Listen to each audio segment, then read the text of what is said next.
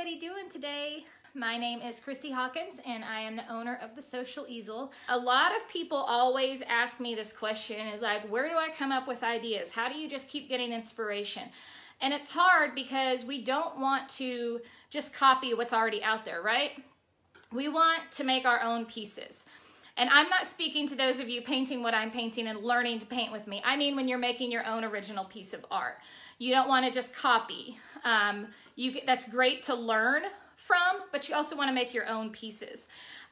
So people ask me where I get inspiration from. Obviously, tons of Pinterest images, right? So I'm sure we all have like a little board where we keep painting ideas, but you don't want to keep just one idea and then look at that and then make something from that.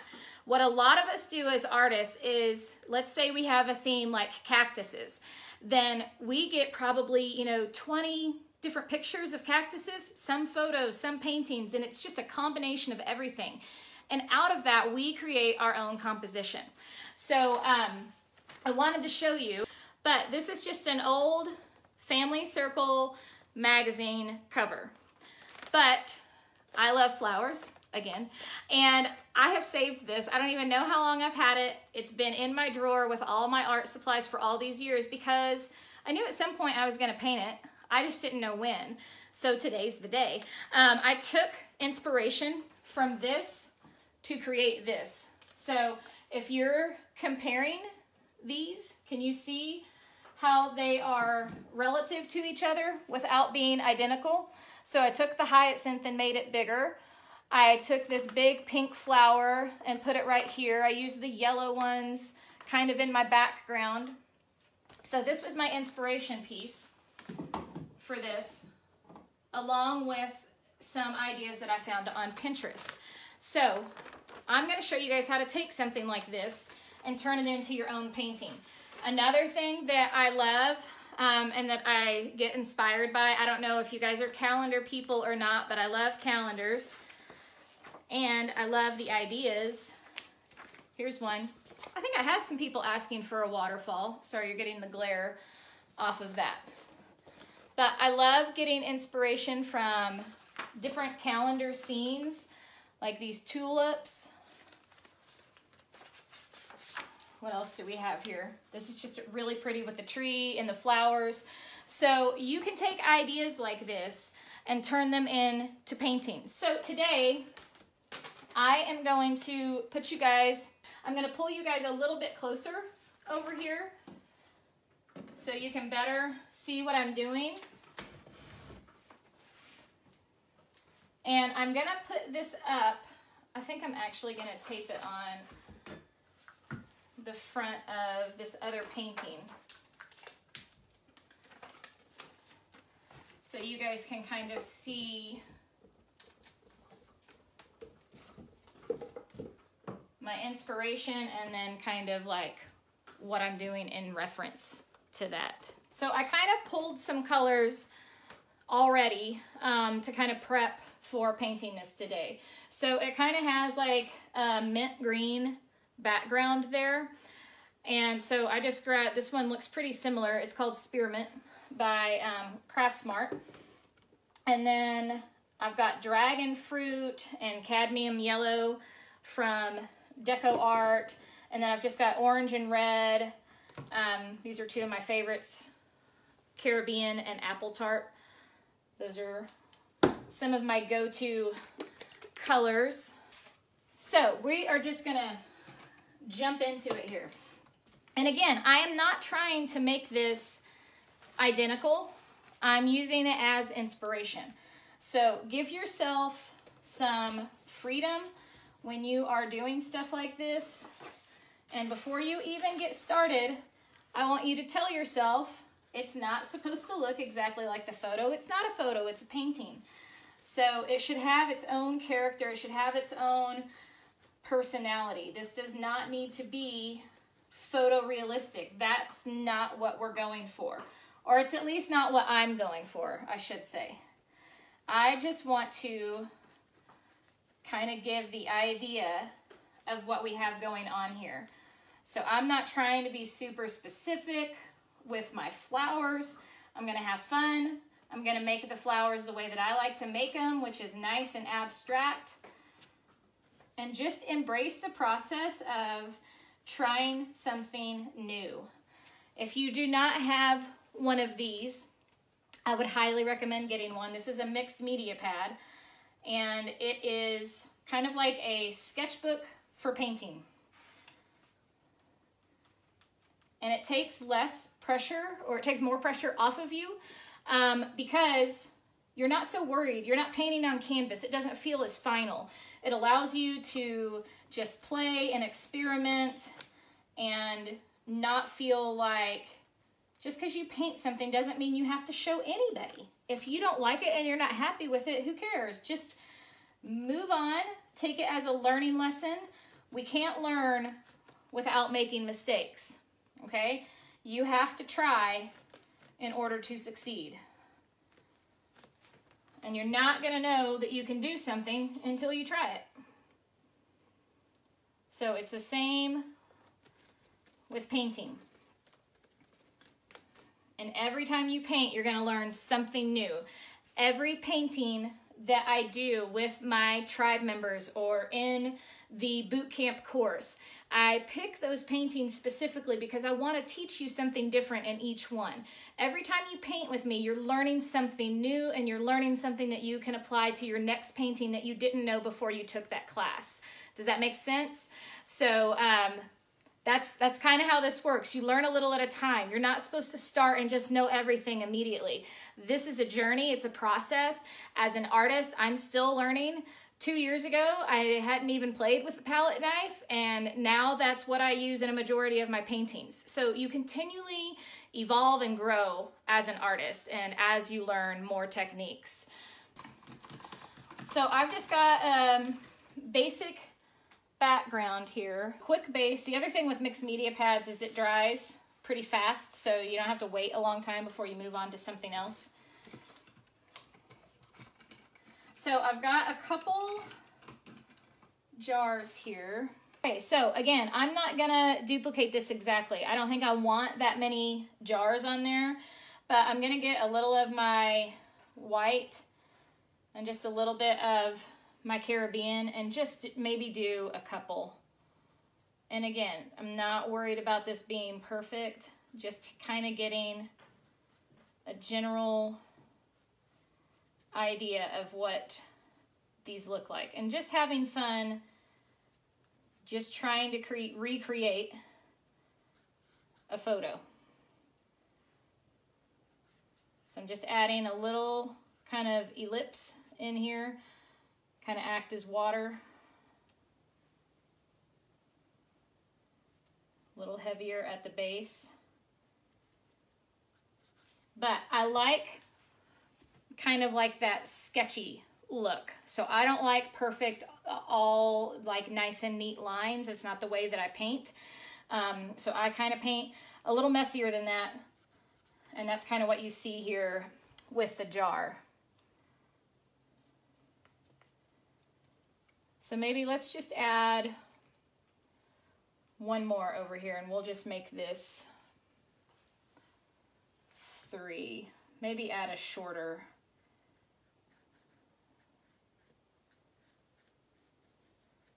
style here. So you see what I mean by quick and kind of sketchy. So I move around quickly, and I'm not too worried about having perfect lines, because again, I kind of like that abstract style that this gives. And we're going to come back and we'll be adding some white brush strokes over top. But for now, we're just going to leave it like that for our base.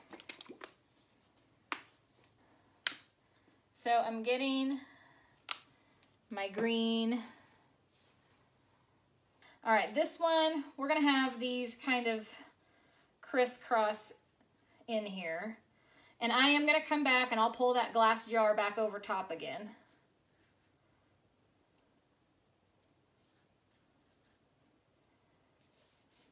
these are going to be my poppies. They're going to be a little bit thicker.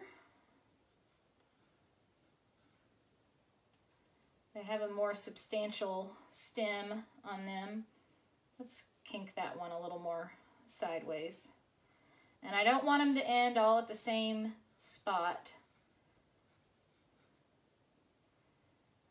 I may pull, this one needs to come a little bit higher. That one may fall over a little bit. All right, let's do, this one I'm gonna do a tulip. Also a little bit thicker stem. And I have not done just a tulip painting before, and it's kind of surprising because they're one of my favorite flowers, so are poppies.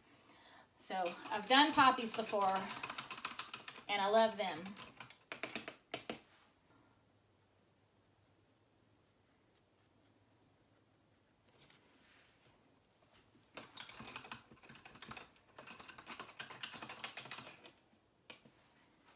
Okay.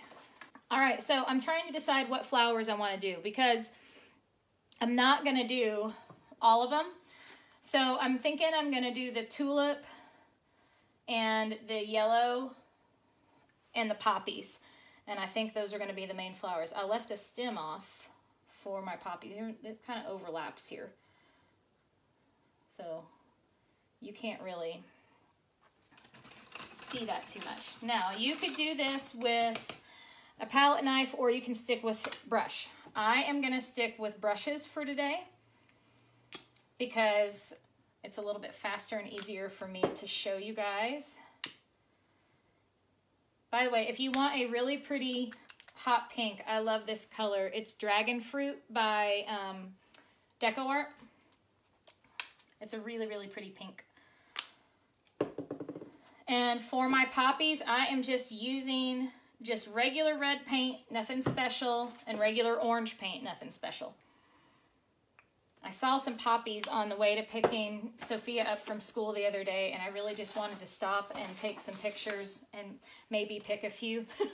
I need some poppies in my backyard. All right, we're gonna start with our yellow ones here. And again, I'm not gonna do all of them, but this first one is kind of sideways, so it's kind of funny looking right now. Almost looks like an egg shape, but it's opening up to the side. And the base is coming right here. But what I want to show you today is how loose and free you can be with paint and not try to be specific and make really technical brush strokes, and it still turns out to be an awesome painting. So I hope that makes sense to you. This one, we're gonna overlap that just a little. I'm gonna overlap my edge here, and they don't look like much to begin with. So right now what I'm doing is kind of just getting placeholders on there. I know where I want my flowers, but I don't have any detail in them yet. And again, you guys see how fast I'm doing this? It's so fun, almost to like force yourself to paint fast, because you learn things in the process while you're doing that, and you learn how to get out of your comfort zone. If we're slow, we like overthink things way too much. It's so much more fun to just speed paint sometimes. Play yourself some fast music and paint to the tempo, and it's just a ton of fun. And realize that you don't have to overwork an area. Little brush strokes here and there are sometimes all you need. So I'm gonna give this one a little bit of a center here. I don't want it too dark. This one's opening up and the light's kind of hitting from this way.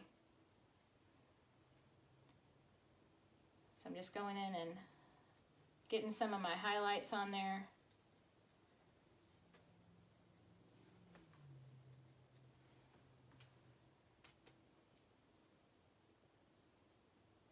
So just quick little brush strokes. Okay, so for the poppies, I am getting red and orange on here at the same time. And I'm going to start with this one's kind of opening up.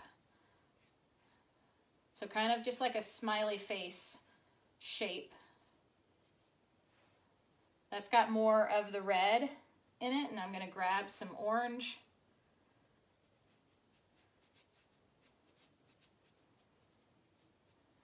And again, just super messy. This one's kind of opening up this way.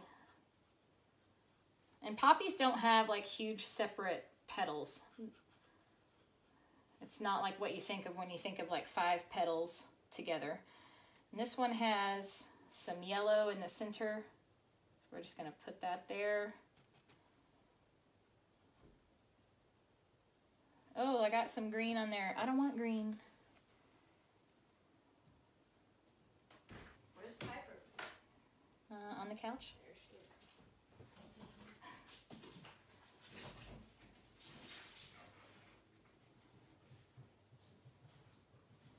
So you guys kind of see how that works, and then I'll pull, once this dries a little, I can pull this red over top of that yellow a little bit so that it opens up a little bit more.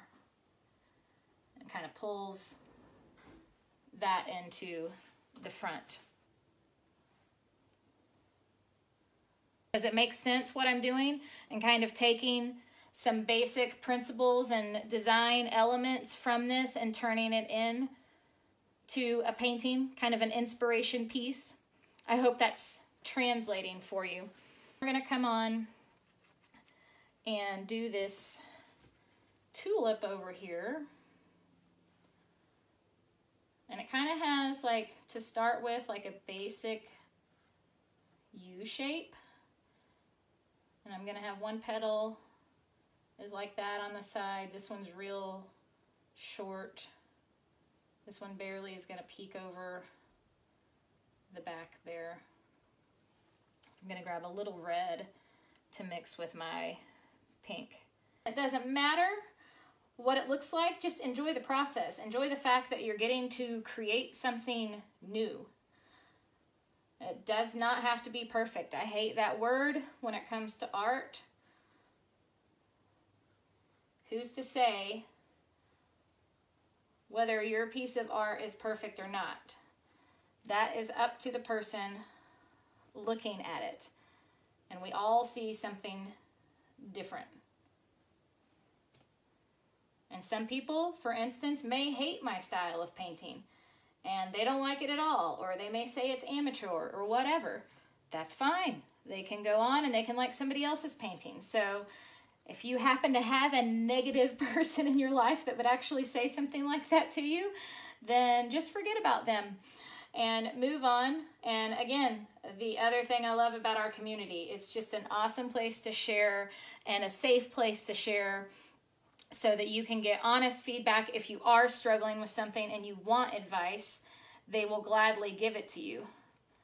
But it is in no way a group where we are negative whatsoever. No negativity allowed. Switching brushes.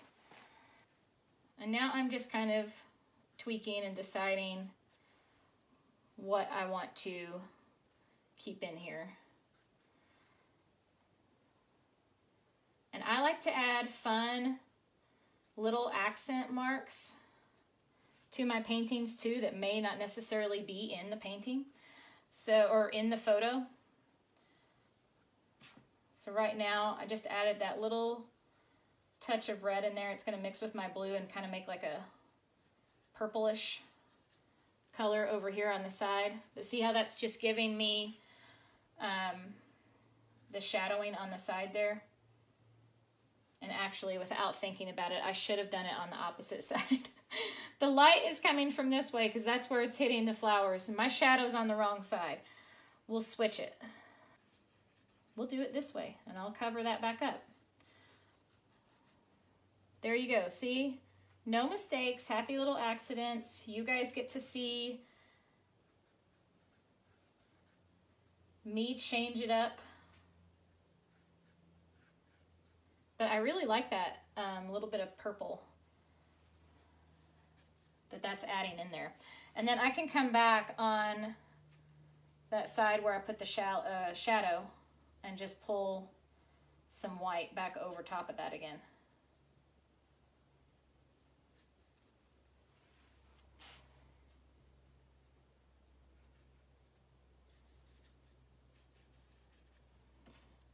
Then maybe throw some of these, got little petals down here on the table.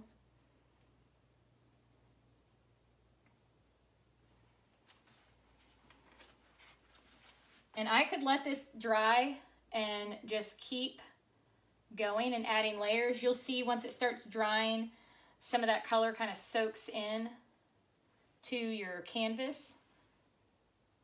I love these poppies, all these warm colors, yellow, red, orange. So I'm just coming back and just kind of layering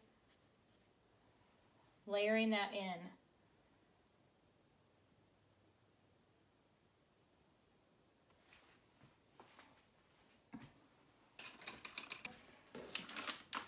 Here we go. Let's kind of, that really was like almost the perfect color of paint. It does look like a garden, doesn't it? I have flowers everywhere here. Eventually, I am going, and it may be more of this style, I'm going to paint this entire wall in my studio, and it's going to have flowers all over the wall. Corey was really excited about that. But I told him he didn't have to come in here and look at it. So no one can see that unless they come into my studio. So if you don't like it, don't come and look. All right, so here is the photo or magazine cover, and there is my painting. So just fun and quick. My goal is to teach you to not let fear, to not let stress stop you from creating. Just create, just have fun. If you don't like it, turn the page and start again. It's okay. And it's okay to mess up, and it's okay to make mistakes. But it is so healing and freeing and just mood boosting to paint. It doesn't have to be a long drawn out thing. Give yourself 20 minutes. Give yourself 10 minutes. 10 minutes to find one of my videos and practice a technique. You know, it doesn't take a huge chunk of time. So I hope that you guys learned something today. If you are bold enough, which I hope you are, if you are bold enough, I would love for you to find an inspiration piece. A photo in a magazine, a photo that you print off, a calendar, whatever it is. Find an inspiration piece, make your own version, don't get too caught up in it, be loose with your brush strokes, have fun, and post the side-by-side. So I will talk to you guys soon. Bye.